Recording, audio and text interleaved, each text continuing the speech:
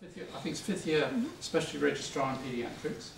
She's working in Winchester at the moment, and Winchester has a link with Yei, which is a hospital in South Sudan. And Abby's been out there and is going to tell us a little bit about her experiences. Thank you, Abby. Right, I'm trying not to plunge us too much into darkness, but I'm assured. Ooh, there we go. So thank you, John. So I'm going to speak about our link with Yei in South Sudan. South Sudan is the world's youngest country. After decades of civil war, it finally achieved independence from Sudan after a referendum in July 2011. And following this, there's been further unrest in December 2013. These political factors, combined with a limited infrastructure and limited resources, mean that there are significant problems in the supply of health staffing and health provision in the country. Yei is a medium-sized city in the southwest of the country, very close to the border, as you see, with the Democratic Republic of Congo and Uganda. There's a significant refugee population, and the census that was done in 2011 estimated the population as 185,000 people. Despite this, Yei is served only by one hospital, which is currently staffed between 3 and 6 doctors, variable depending on when you catch them, and a number of nurses, clinical officers, a pharmacist, lab technicians, and an X-ray technician. And the hospital consists of a compound of a number of buildings which consist of wards. There's a combined outpatient and laboratory department, there's a pharmacy, there's an X-ray part, there's a maternity ward with a theatre, and there's a new surgical block. But conditions in the hospital are difficult, there are limited resources, and there are often significant delays in the supplies from the central government. The town is also served by a number of primary healthcare clinics, which are both run for profit and run by different NGOs. And our link, since its inception, has had significant support from the Brickworks charity, which runs a primary healthcare clinic called the Martha Health Clinic, which has an outpatient department, a small lab and pharmacy, an eye ward, and as you can see on the right there, a beautiful brand spanking new paediatric ward. Our link was established in 2010. And since then, a number of UK teams have gone out for short trips and visits to work in the hospital and also in the primary healthcare clinics. And those links have comprised of a number of different individuals, including nurses and doctors and physios and midwives, but also engineers and laboratory technicians and managers.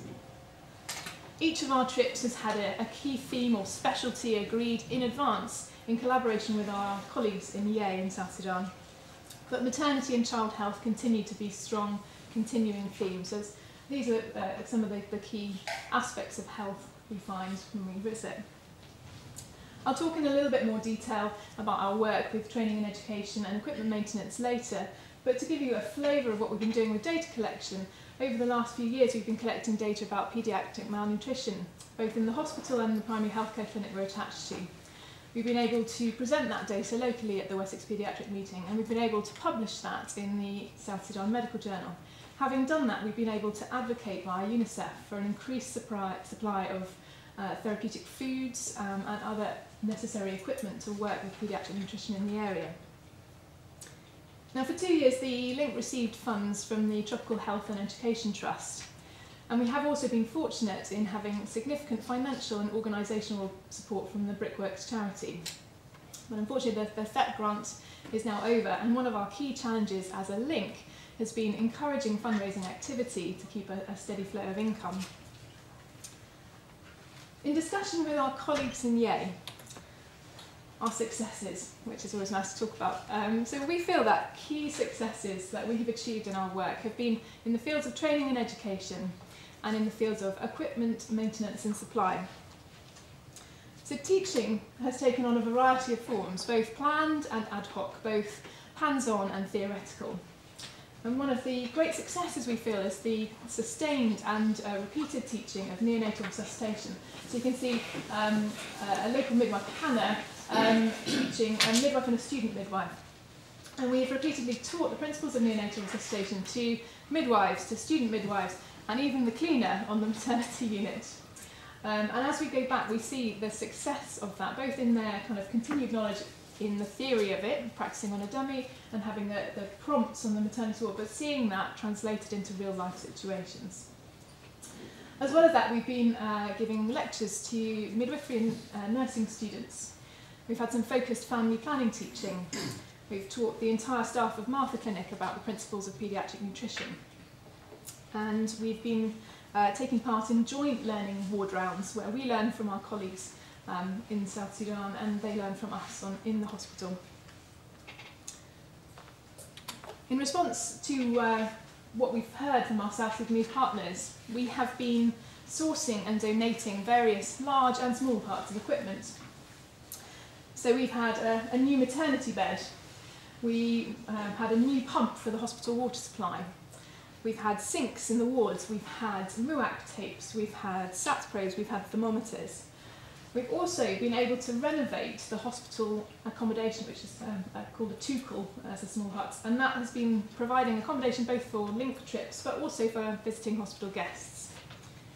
And particularly popular members of our team are the fixers, those with the engineering or mechanical background who've worked with hospital maintenance staff, including the redoubtable Moses, who wears amazingly massive wellies in 40-degree heat, I don't know how he does it, in fixing key parts of the hospital plumbing and electricity supplies, and working and fixing key parts of equipment like the X-ray machine and other parts that the hospital can't do without. The challenges that we in the link have faced have been varied. The staff in the Yei Civil Hospital face an unrelentingly massive workload, and they often wait for several months for their wages from central government. You can understand why they become demoralised and are unwilling at times to add to their already massive workload. So occasionally we find that things that we think are important and have been teaching a lot, for example, paediatric observations on the ward, are things that just aren't sustainable with the workload that people are finding. Secondly, although people are always keen to be taught when they're there, the timing of student life has occasionally meant that exams have been taking place whilst link visits are there. So although we would like to teach and they'd like to learn, they're in the middle of a period when they're not available for learning. In a similar way, key people on the teams have occasionally have to readjust their roles in the trip because of the lack of availability of necessary resources. So you see some beautiful photos from one of our colleagues, Tom, who's a photographer, of the functioning operating theatre and then an empty surgical ward. So between those two photos, a new surgical theatre had been built, which was very necessary and important, but unfortunately the money hasn't been paid to the builders and so it hasn't been opened. And therefore there's no operating theatre there at the moment. So our consultant orthopaedic surgeon who was visiting had to redirect his planned teaching at that time. You might ask, what is a terrible present? And that has become a key phrase for us in our link. So in the hospital, in hospital compound, there's a large shipping container which contains many well-meaning but entirely useless donations. So there's hundreds of tracheostomy tubes, there's giant incubators, there's electrical equipment with the wrong electrical voltage. The shipping container is covered with goats, and the donations are covered with dust. And we, in our link, desperately want to avoid adding to that pile. And the final major challenge has been with communication. It's always difficult on the ground when you're communicating with patients in a different language, but more than that, the sustained communication in planning for the work of the link, in keeping in dialogue with our colleagues so that we are doing what the South Sudanese doctors and nurses and people want us to do rather than what we want to do, has been a challenge. Despite all those challenges, we continue to be excited about future work with our link. So most recently we've been working on equipment and training for a blood bank for the hospital. There is no blood bank there currently. This week we are buying a solar-powered fridge, which is the key piece of equipment needed, and that will be shipped out to Yei for May, when a small team of lab technicians will be going out to facilitate training, to facilitate systems planning, and to start getting that in place. In addition, next year, 2 of our link members, myself and my husband, are going out for 9 months to Yei to work more with the doctors there and to try and facilitate the links work in a hands-on approach. And finally, as always, we need to raise more money to keep the work of the link alive. Although recently a paediatric secretary managed to raise £700 with a cake sale, so small beginnings is always helpful. We're very proud of the work that our link does, of the work that we have done there and the relationships we've fostered. Thank you very much.